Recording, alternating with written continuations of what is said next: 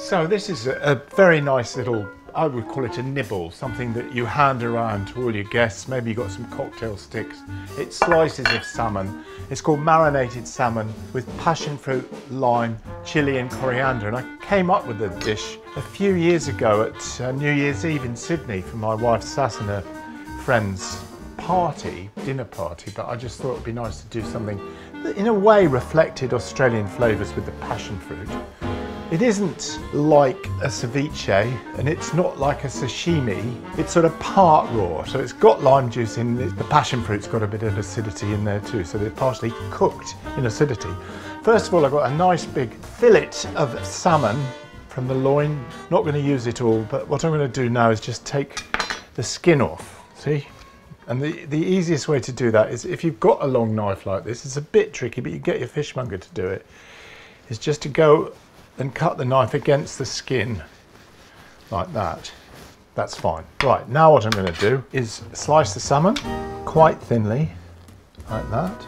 And as I said, you can get a fishmonger to do this for you, but it's quite a nice thing to do yourself.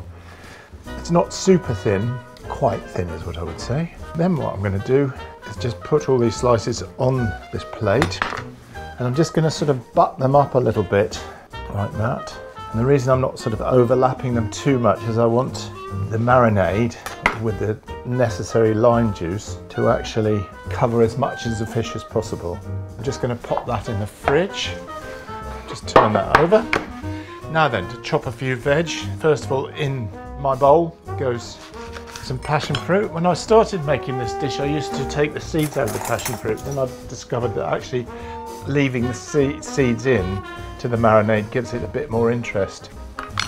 The passion fruit is the sort of essential ingredient, I think, because it's got this lovely, as I'm sure you know, lovely sort of fragrant, scented flavour and taste. Now for a bit of lime juice. This is actually what does most of the cooking in the citrus juice. So the juice of a small lime is what's needed. Good. Now a chilli.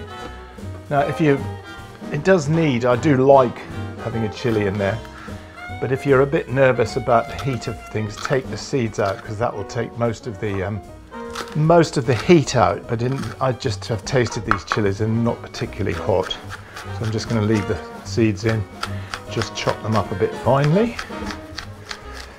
In my bowl goes that, and next coriander. Chop this a bit finely. You can make everything a little bit beforehand, except don't add the coriander till the last minute, because otherwise it will just wilt and lose its sort of pungency. The next ingredient that goes there is about half a teaspoon of sugar, and then a similar amount of nam pla fish sauce, about half a teaspoon, and some sunflower oil. That just makes the marinade a bit richer. And finally some salt, just a little bit of salt.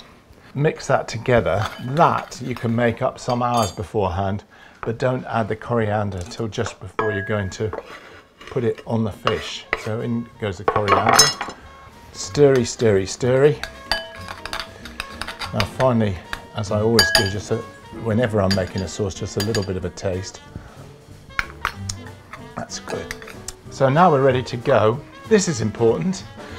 You don't want to put this on for too long, but you do want to put it on for a while, just so that the effect of the lime juice and the passion fruit starts to dig into the fish. So I would say about 20 minutes before serving, you put this on.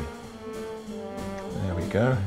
And what happens now is the citric acid in the lime juice, and there's a little bit of citric acid in the passion fruit, will start to work the protein in the salmon and cook it. So now we just pop that back in the fridge and take it out in about 10 minutes time. Well, that looks really nice, I think you'll agree, and you can see that the lime juice has done its work, and it looks partially cooked. It looks like a bit of rare salmon, which indeed it is. It's just so delicious.